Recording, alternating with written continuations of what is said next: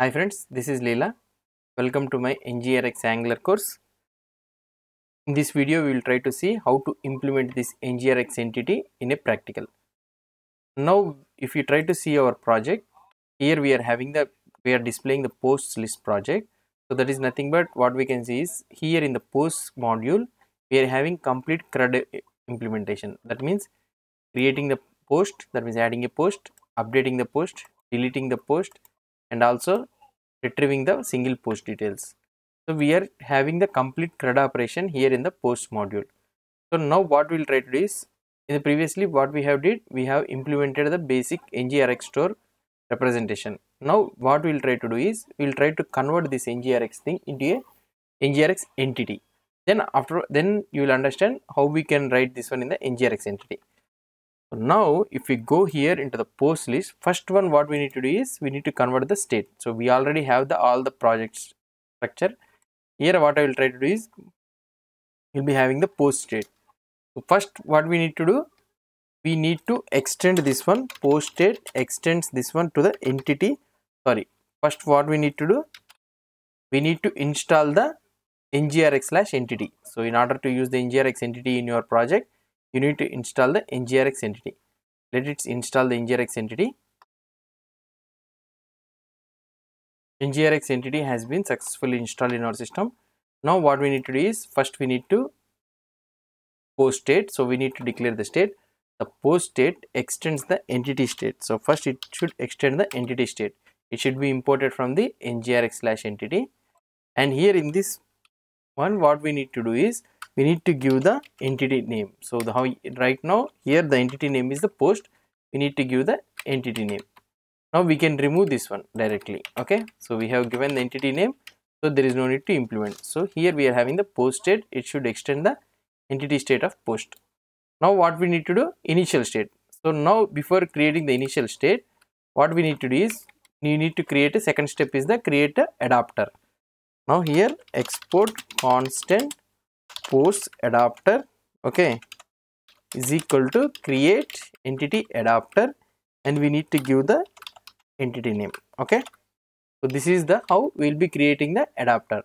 So we have successfully created that. We have created the post state, and the second step is we have created the entity adapter.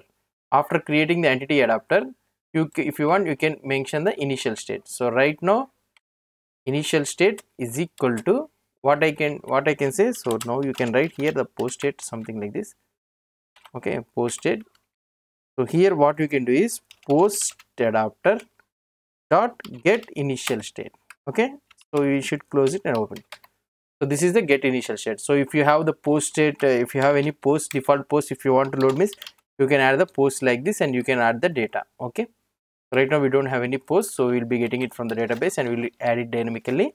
So right now we don't have any initial state, so post state is added.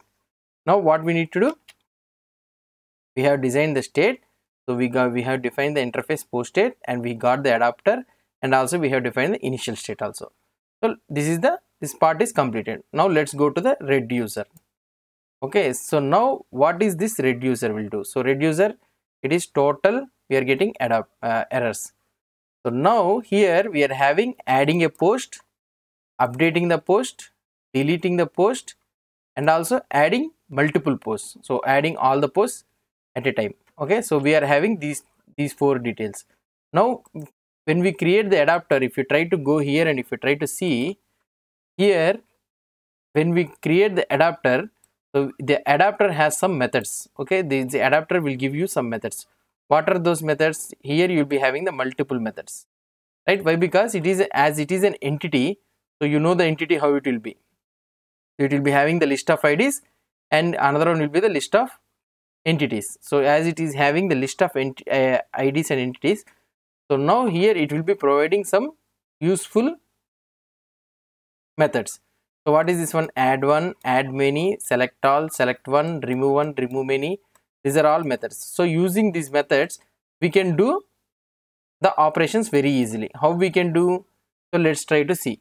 So first one what we are having is here add post success. So add post success means nothing but adding a single post. So adding a single post, if you go here, you'll be able to see that add one. So add one entity to the collection. So that means we are add one entity to the collection. So we are adding one post, right? So we can directly use this add one. So now here I can remove this one directly, entire code. Okay, now we can use simple adapter method, that is nothing but the post adapter. Okay, we have the post adapter. Let's import that post adapter. It is imported automatically at the top. Post adapter, where it is imported, try to import post adapter. Okay, from the post state, post adapter dot. So you will be having some bunch of methods. So you are having add one. So let's take the add one and let's give the post. What is the post you want to add? Action dot post, and we need to supply the state. So in which state I need to add? So just supply the state. That's it, finish. So add one is completed. Okay, update post success will be a little bit of different, we will see last. So another one is the delete post success. If you go here, delete one means nothing but the remove one. Okay, so remove many also we are having, so remove one. So we one ID we need to remove. So now here if you try to see remove one, I can remove this one all code. Okay, I can do return post adapter. We need to use the post adapter dot remove one and need to pass the ID and also the state. That's it. Very easy. So load post success. Load post success is nothing but what we need to say. So we are adding all the posts at a time. So that means, so first time we are adding the post completely, we are replacing all the posts. So that means this add one, add many, what it will do, it will append the post with the already existing post. So this is not, this will be not useful. What we will use is set all. Set all means replace the current collection with the provided collection. So this is the set all we need to use. So now what we can do here, we can completely remove this one and we can use return post adapter dot set all. Okay, and send the action dot post complete post and here state. Okay, so now we have completed the load post success. So here update means, so update is a little bit of different. So what we need to do is, update will not take the post directly. Update will take the entity of the state. So it will be having the entity update of type, update type it will be having. So for example here, so here if you go to the update post success, it will not take the post here directly. It will take the type of update. Okay, it will be having one update.